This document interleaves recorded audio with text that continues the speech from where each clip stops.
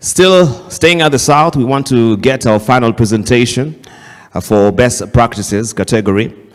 And we want to call upon the Transaction Support Center from 71.4 Consulting in partnership with Center for Affordable Housing Finance in Africa. And we have our presenter standing on the ready there. This is Jessica Bray, who is coming up. Please put your hands together and make me welcome Jessica on the stage as well.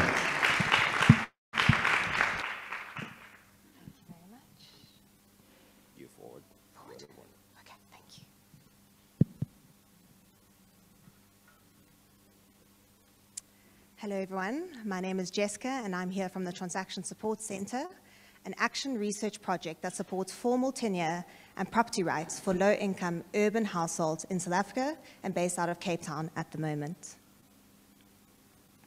So many of you here today will be very aware of the large-scale government-subsidized housing program that has been run in South Africa for the last close to 30 years.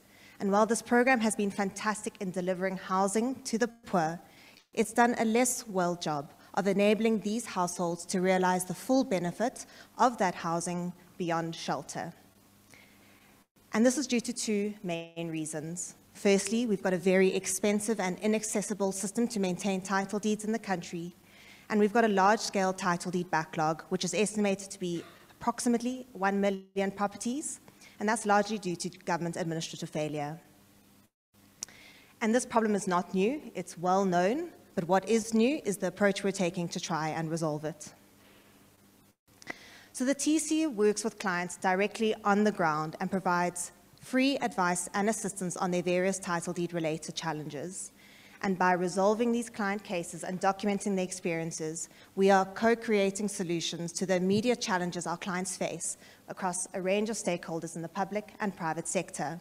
And we're feeding these learnings up into the policy-making domain to drive the long-term systemic change that we need. But the impact of our program is really best described through our clients. So I want to introduce you today to Nomotile and Elizabeth. These are two female registered property owners who live in the urban township called Khayelitsha in Cape Town.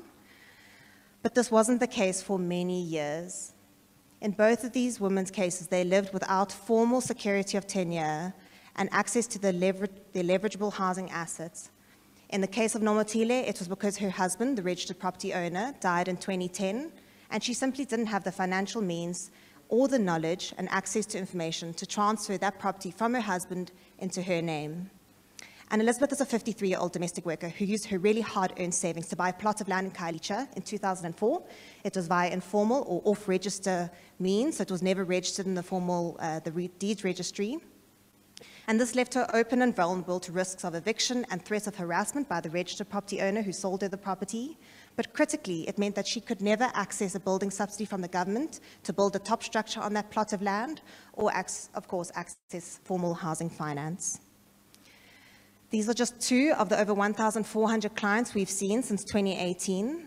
We've helped resolve almost 500 of these cases, which has unlocked between $5 to $6 million in capital that was previously sitting as what some say dead capital, an asset that simply couldn't be leveraged for economic benefits such as housing finance. But beyond this, what we're really doing is creating an evidence base that we are really proud that is driving what we hope will drive the long-term systemic change that we need, and we're very proud of the fact that we have been instrumental in putting this agenda in the Office of the Presidency. And partly we've done that by demonstrating the scale of the problem. So in one area, which was kind of the immediate vicinity around our initial physical pilot office, an area of approximately 5,500 properties, using a variety of data sources, we found that 45% of these properties had one or more known title deed problems with an estimated value of $28 million US.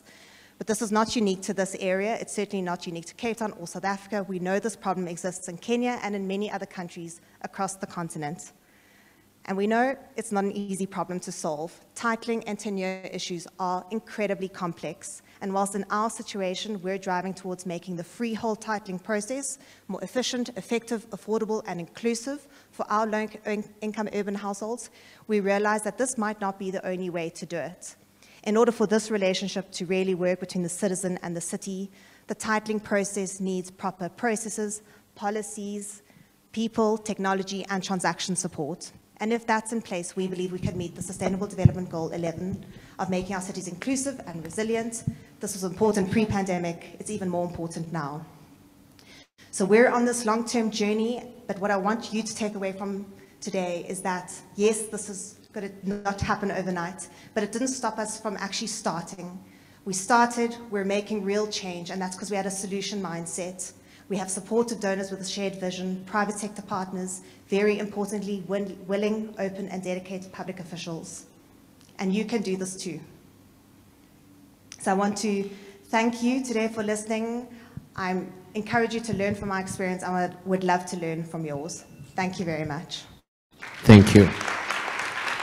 Don't go away, Jessica. Just remain here with me, and you can take your seats right now because I think we want to just